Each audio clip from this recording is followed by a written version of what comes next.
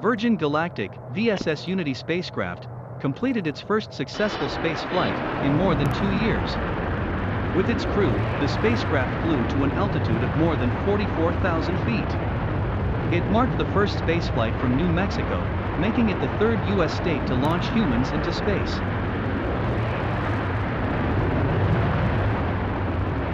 Unity reached a speed of Mach 3 after it was released from Eve and reached space at an altitude of 55.45 miles.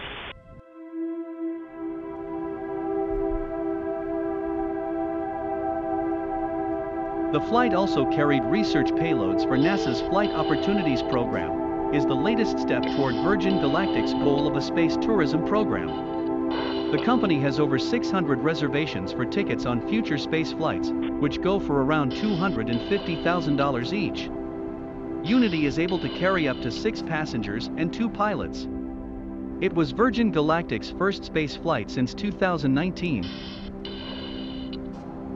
Virgin Galactic said in February that it has a total of 4 spaceflights planned this year.